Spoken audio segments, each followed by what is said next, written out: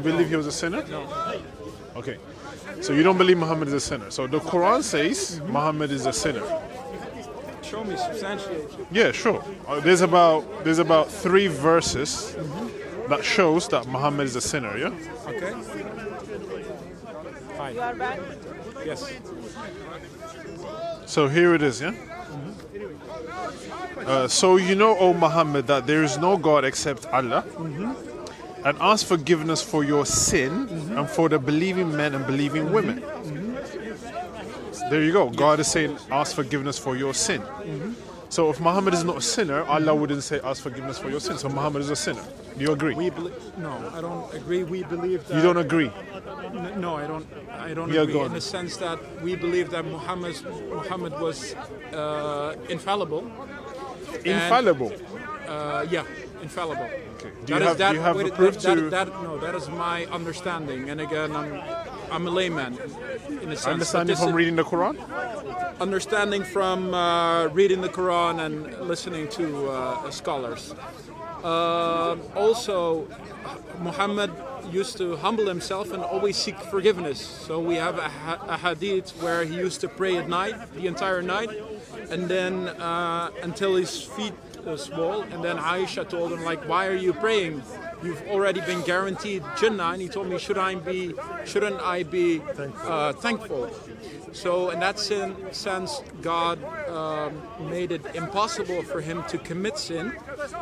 But for example, you have... But God is the one talking here, ask forgiveness for your sin. So if you're saying God made it impossible for him to sin, why would God say ask forgiveness for your sin? I know, it's something that, astaghfirullah, we should always seek refuge and forgiveness for sins. Yeah, it's something that we all say.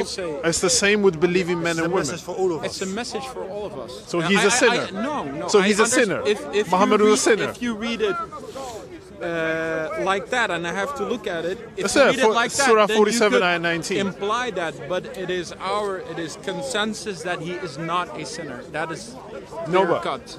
Islam does not say Muhammad is not a sinner. Islam says Jesus is not a sinner. Satan could not touch the placenta of Jesus. He touched everyone except Jesus, Satan. He touched Muhammad himself. Muhammad said that in Sahih al-Bukhari. But Muhammad, well, we're not talking about that. We're not talking. That's independent. You need to prove your claim on that one. That's what he says. But in your Quran, there are 3 verses that says Muhammad is a sinner. This is one of them. No, we don't believe that. But your Quran says it. Well, your Quran says it. That is why the Quran says, for the interpretation, as'alu ahl al-dhikr. No, give me the interpretation. Give me the tafsir of this verse. We don't interpret it. No, but there is a tafsir though. There is a tafsir. Shall we get it out, yeah? You could get it out. Yeah.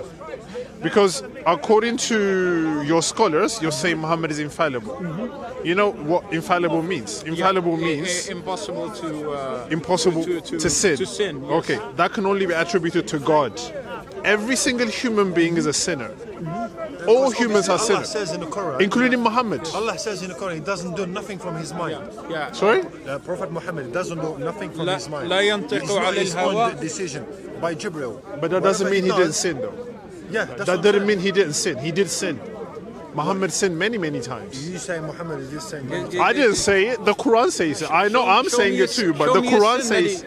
Show me a sin, When the a clear Quran says sin. the Quran, Surah 47. Says seek forgiveness. No, ask forgiveness for your sin. Yeah. So if you're not a sinner, you don't ask forgiveness. No, this is a for your sin. concept in Islam. If you're not a sinner. Even if you're infallible, it's a way of being humble. You ask forgiveness. Okay, can you prove that from Islam?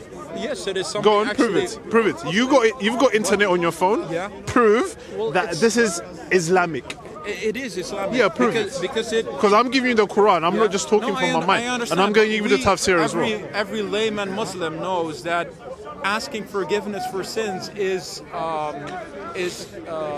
fundamental. It's a fundamental aspect. Sorry? Because you are a sinner, you sin, you ask for forgiveness. Exactly. What kind of sin did Muhammad did? Allah asked Muhammad to ask forgiveness for his sins. Would you say, for example, Daniel had me out. As a human being, would you say killing someone is sin? Yes. Slapping someone is sin? Yes. Beating someone is sin. Yes. Lying is sin. Definitely. Would you agree with that? Those things are the things we ask Well, forgiveness. sins are absolutely. No, would you agree with those 4 things, for example, that they are sin, they need to be asked forgiveness Again, for? I'm not a scholar. Sins are absolutely defined, and in that sense, if they're defined that way in the Islam, it is a sin. So does it Allah defines it or your scholar? The Quran and the Sunnah define Okay, it. so Daniel, can you read the tafsir as Allah defines in the Quran? Let's see scholars, what the scholars The say. tafsir of Ibn Abbas, yeah? So know, O Muhammad, there is no God except Allah. There is none that harms or benefits, gives or withholds, raises, abases, except Allah. And it is also said that the means, and know that there is nothing that has merit of, there is no deity except Allah. Again, yeah? Ask forgiveness for your sin, O Muhammad, when he beat up Zayd ibn Salmin, the Jew. Yeah? This is Ibn Abbas tafsir. And for the believing men and women as well, to seek forgiveness for the sins of the believing men and women. So Muhammad is saying, so Allah is saying, ask forgiveness for your sin and for the believing men and women. So Allah is putting Muhammad in the same basket as you. No, it is our understanding, and this is what you're presenting. No, this is Ibn Tafsir Ibn Kathir, Ibn Abbas. Ibn Abbas, I should look into it. Surah 47, Ayah 19. Yeah? I would have Check out Tafsir Ibn Abbas. There is Al-Jalalain if you want it. There is Ibn Kathir, which is very, very long. What is the verse? Surah 47, Ayah 19. Remember, this is only the first one. We've got 2 more to go. Well, this. what surah is this? 47. 47. Oh, you got the Quran with you? Yeah. Oh, 47. Yeah. Ayah 19. Do you read Arabic? Yes. Just 1 second. Okay, so I've got the Arabic. He's on the phone. Excuse me. 1 second. Yeah. Are you his elder brother or younger brother?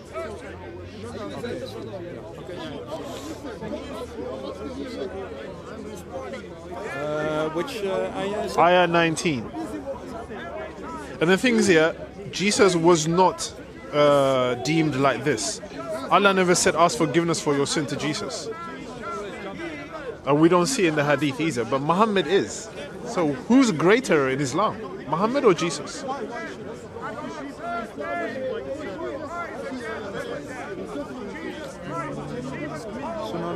Yeah, that's the one, yeah. You see? Oh, So Muhammad. I need to read the interpretation. Yeah, no problem. We've got it here as well.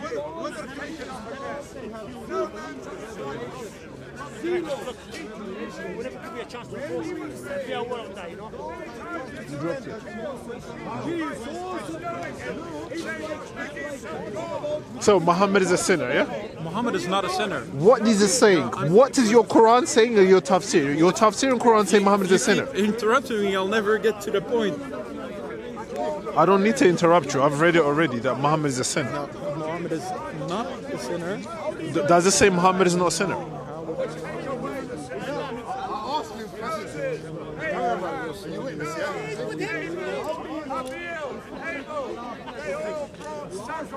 Okay, now we go to Surah 19, Ayah 19. Until you take your time. It says, he said, I am only a messenger of the Lord that I may bestow on you a faultless son, which is Jesus.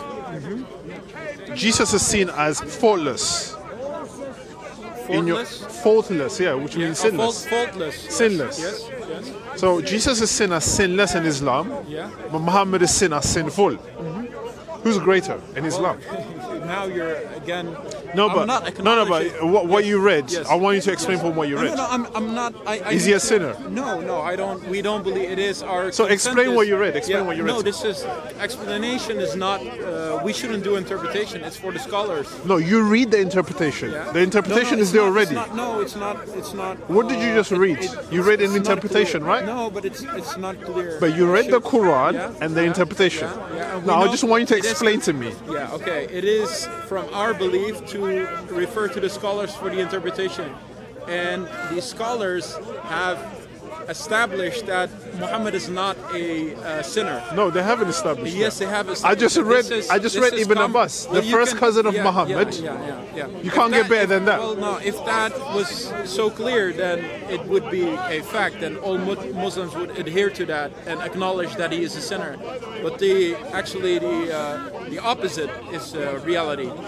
We believe that Muhammad is free of sin. Exactly. So now the onus is on you. Came to him. I understand. The onus is on you to show me why you believe that when your scriptures are going against what you're saying. Well, we have scripture and we have a hadith, and it is again very clear from the information which I have read that he is infallible. No, your hadith, my brother. The hadith does not say Muhammad is infallible. In fact, Sahih al-Bukhari goes on to say Muhammad had to ask forgiveness for his sin 70 times a day. I 70. Yeah, I know. So he's not infallible. Infallible men don't go around and ask forgiveness for their sin. They don't. But you don't understand the concept of asking forgiveness for sin, even though you're sinless. It's a concept in Islam which is very common. But Jesus never did that. Jesus was called sinless. So who's greater? If he's sinless and Muhammad is sinful, the logic is Jesus is greater. You keep on repeating yourself. Muhammad is sinful. This is your interpretation. We believe. This is my interpretation. We believe the opposite. We believe the opposite. But you haven't proved that, though. You believe that, but you haven't proved it. Well, I need to. We refer back to the scholars, and they have a clear explanation. Ibn Abbas is like the first cousin of Muhammad. Yeah, but it's still. That's a tafsir. I understand. You can present it in this way. But what I wanted to ask you is that Muhammad is a sinner. I'm just. Do you believe in original sin? Every man is born a sinner. Every man is born a sinner. Every human being. That's why we need a savior. Due to the sin of Adam? Yeah.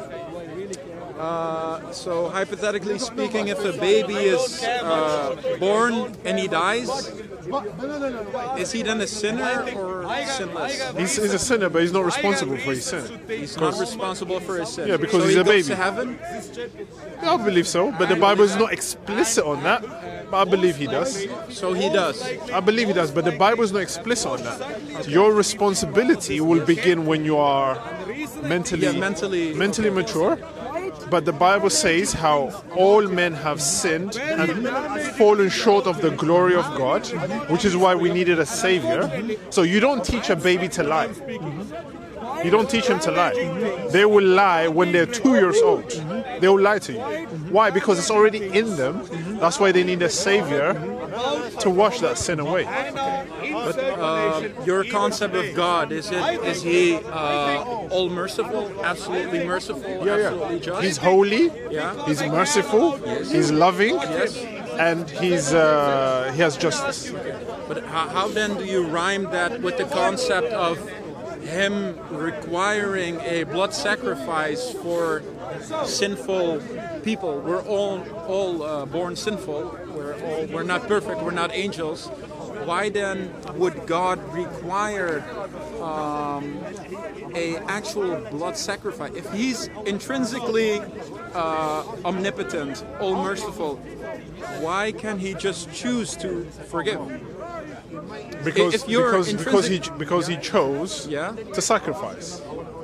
But why would you have to?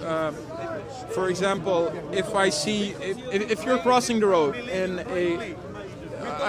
there's a car coming speeding your way, why would I, if I'm all powerful, if I can just pull you back, throw my son in front of the car and then pull you back? Why would I? No, he didn't throw the son in front of the car. Well, that's what the son went in willingly. But why? The son was not unwilling. He did it willingly. So he didn't throw the son. Yes, the son did it. But willingly. If you're all powerful, why wouldn't you just pull that baby, or you in this case, pull him back? And why is there a son that is being sacrificed? Because for everyone to live, there needs to be something to be sacrificed. This Let me is give a you an concept. example. Let me Where give you an does this example. concept come from? Let me give you an Yes, example, yeah? Yes. For you to live on earth, Yes. you must sacrifice something physically. Yeah, for us to live, we need to eat. Which means, well, let me explain, which means we need to sacrifice an animal or we need to sacrifice a plant if you're a vegetarian. Your physical body cannot live without food. Yeah, you have to sacrifice something. Spiritually, it's the same thing. We sin against God. God, that's how He created it. The principle is something must pay the price. So God paid the price by coming down as a human nature and sacrificed Himself for us. That's the principle God created. So you can't say, why can't He not do so? God can do whatever way He can. He can do it the way you said it. But He chose to do it this way because that's how He created the world. I understand that. Stop the animal. Okay. But coming back to the point, if He's omnipotent, all-powerful, all-merciful, why would He, if He's all-merciful, why would He choose to sacrifice His Son? For example, if you were hypothetically to, for you to save me, you have to sacrifice your. Say you had a child, you just had a baby born, and he's still he's free of sin. Would you then think it's a merciful thing for you to sacrifice that child to save me? That's not what's happening. But what's happening here is the child, the son, which is Jesus, was willing to be sacrificed. Was He willing or not? Yes, He was willing. In the Garden of Gethsemane, Jesus was willing to be sacrificed. Take this cup away from me. Yeah, and then what did He say afterwards? What did He say? That's what I'm saying. Muslims need to finish sentences. Yeah? He said, Father, let your will be done, not my will. But what does that so say? What does that imply? No, but what was the will of the Father? Yeah, what does that say exactly? What is it? So if you're saying, take this cup away from me and let your will be done, it's clearly showing that because he didn't really. No. He did. He went willingly. But when you're doing something willingly, it doesn't mean that you don't feel in your body that this is tough. He felt the toughness of being separated from the Father. He felt it. So he's talking out of the feeling as a human nature, saying, "God, this is Father. This is too much." But you're acknowledging. Let your will be done. He could have just walked away. No, I understand. He could have just. God never forced him. I understand, but if I choose to do something willingly, my emotions would be relaxed. No, they won't be. Unless I have to do something that I don't like, then with the emotions that you just described. Okay, so if that is the case, if your son is about to die, God forbid, someone's about to kill your son, you're about to go and save him, is your emotions relaxed at that time? Well, you're basically just acknowledging what I'm saying. No, but your emotions are not. I am saying Jesus was emotional was not relaxed. He wasn't relaxed, of course. He wasn't relaxed. So, but in the face of discouragement, he still faced and said, "I'm going to do it," and he went and did it. So it doesn't mean that he wasn't unwilling. So when you go and save your son, it doesn't mean you are unwilling to go and save your son. Even though your emotions say, "Whoa, this is going to be tough because I'm going to have to fight these people, so much battle going on," it doesn't mean you're unwilling. You are willing to do it, but your emotions like, "Whoa." Take this cup. So that's away why from emotions, me. Take this cup away from me. Yeah. If it's possible, take this cup away from me. That's the emotions. Yeah. But he said, "Not my will, but let your will be done." So he gave it. He gave it. Said, "You know what? I will give it to your will." Let me rephrase it, and then he said, "Let your will be done." Let me rephrase it, my friend. You're basically telling me to let me just get a crazy idea. You need to beat up that guy. No, I don't really want to do it, but I have to listen to you because you're my father. That's basically what you're telling me. Yeah, but he wasn't forced, though. That was not forced. He wasn't forced. That was not because if I'm your child and I'm telling you, "Oh, I don't want to do this. Take this cup away from me. I don't want to do this, but you're my father." Aren't you then emotionally forced? No, you're not. No, you're emotionally. You're emotionally feeling. You're emotionally feeling down, not forced. Because you're doing it. Forced means someone's putting a gun on you or a knife or whatever. You're forced physically. He wasn't. He did it willingly, physically. Yeah. So that's the question to your answer. We're going circular.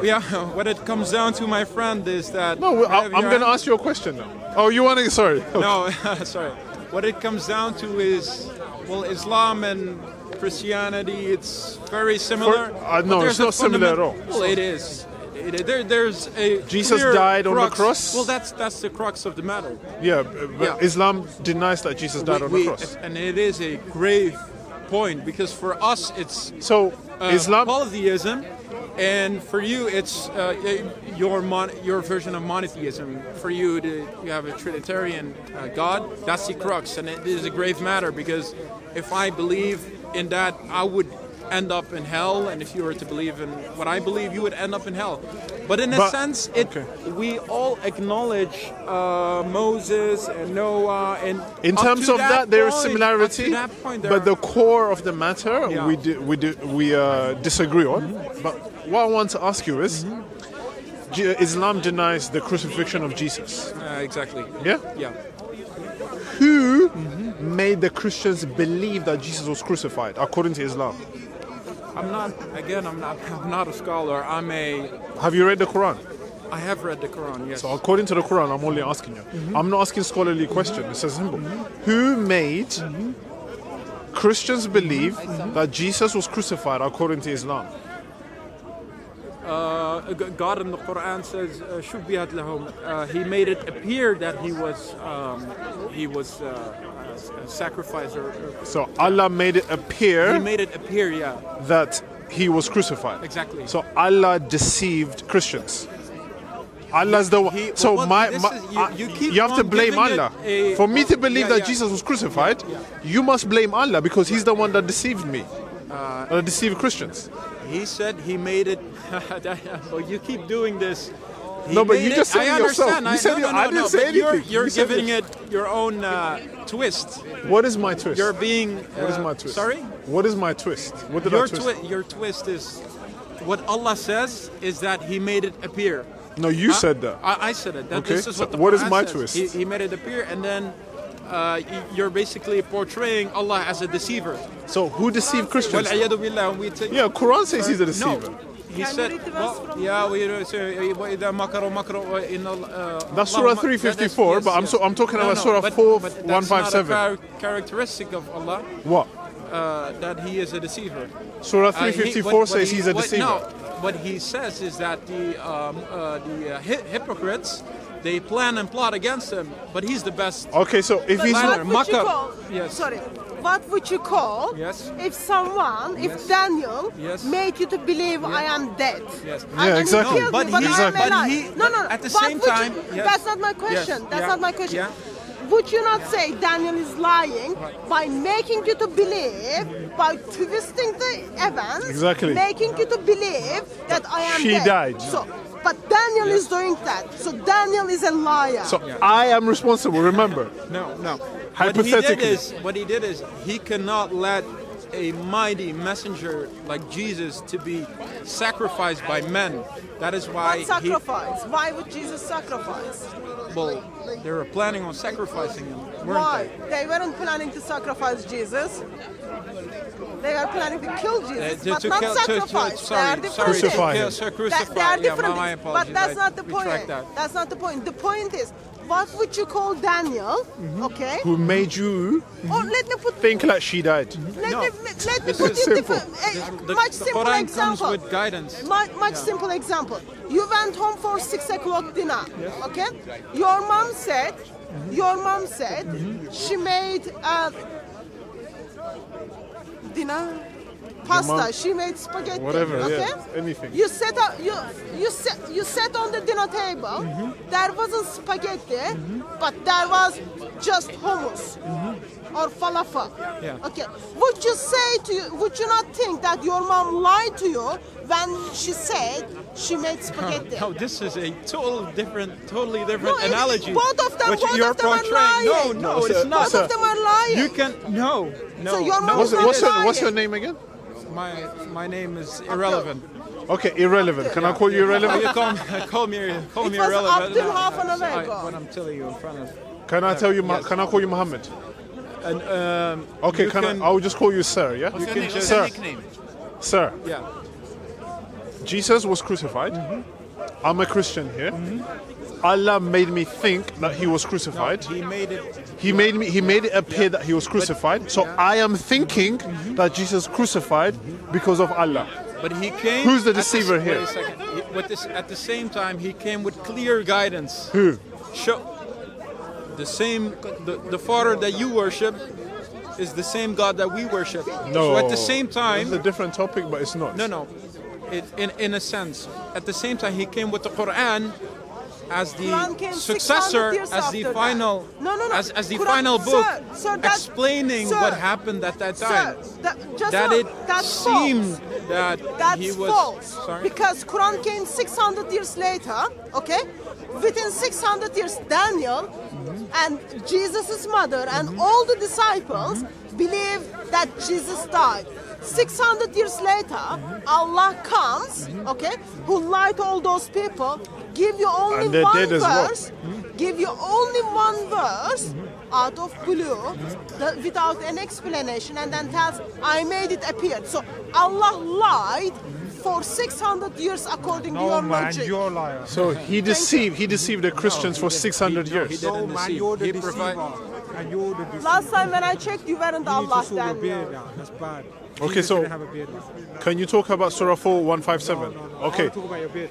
so Allah deceived the And Christians. Jesus He in the didn't grass are really deceive. bad. That's So for 600 years, when they believed that Jesus was crucified for 600 years, it's because of Allah, right? We believe that he always provided guidance, and if you were to genuinely follow that guidance, you wouldn't Mary never had her be hair deceived as you're Jesus had a portraying beard, that the people were for such a Jesus had a substantial long beard, time. man. We believe that there was always guidance. God isn't Jesus- unjust in the Jesus had a sense long that he's beard. not going to provide guidance to the people. Okay, so but can you prove that?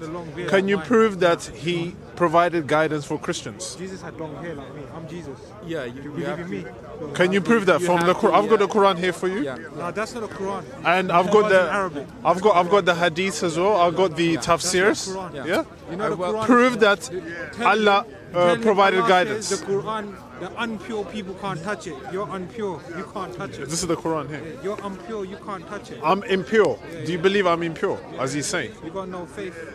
Do you believe I'm impure, as he's Do you saying? believe in me to be Jesus? Do you The believe that? scriptures are fulfilled in me. Do you believe in me? I'm Jesus, and I'm telling you, Jesus had long hair, and I've got long beard. Do you believe me? To Sir, be I am friend? sorry that your friend thinks you are not capable My to wife speak. is You can't hack waiting this for me. truth. I Oh, okay, really you're gonna go. Okay. appreciate You can't hack the this truth. conversation. Nice talk to you, but leave Islam. Leave Islam and come to one Jesus. Thing, You can't- one I'm thing we Jesus. have in common, I'm Jesus. if we genuinely Are you listening to ask me? guidance I'm to our Jesus. Creator, He will I'm guide Jesus. us. Look, So I've either got long I hair. come your That's way, Jesus or Christ. You're you dressed come, like a woman, bro. We'll That's leave Jesus it in the Christ. middle. Your hair's Thank you like very a much. woman. God bless you. Do you understand? I'm Jesus. You're talking to me. Sorry, I have to I'm go. Jesus. You said you are I'm going here. to Look, go I'm to Jesus. prayer, man. I'm Jesus with long hair. Well, you can't handle me. Okay. You can't handle me. Okay. I'm here. I'm Jesus. You're like a woman, bro. I Look can't at your handle hair. you on what? Yeah, you can't handle me. I'm more close to Jesus than Okay, you are, man. all right. We have Muslims here who interrupt for no reason. It's very clear that the Quran says Muhammad was a sinner. The Hadith says Muhammad was a sinner. And the Quran confirms that Jesus was sinless. Who's better, Jesus or Muhammad? Another thing is, in the Bible, that Jesus Christ said, take away to the Father. He said, if it's possible, take away this cup from me, but not as I will, as you will. Jesus went on the cross willingly, not unwillingly. That's what we were discussing here. And then we finished with who deceived the Christians that Jesus was crucified. Allah. According to Surah 4:157, Allah made it appear that Jesus was crucified. So according to Islam, we're deceived because of Allah. And Surah 354 says Allah is the best of deceivers. But the Bible says our God is the truth. Jesus is the way, the truth, and the life. There's no darkness, there's no lie in him. Who do you rather follow? The one who has the truth and no darkness, or the one full of lies and sin, which is Muhammad and Allah? Leave Islam and come to know Jesus Christ. It's a dark religion, Muslims. We love you. God bless you.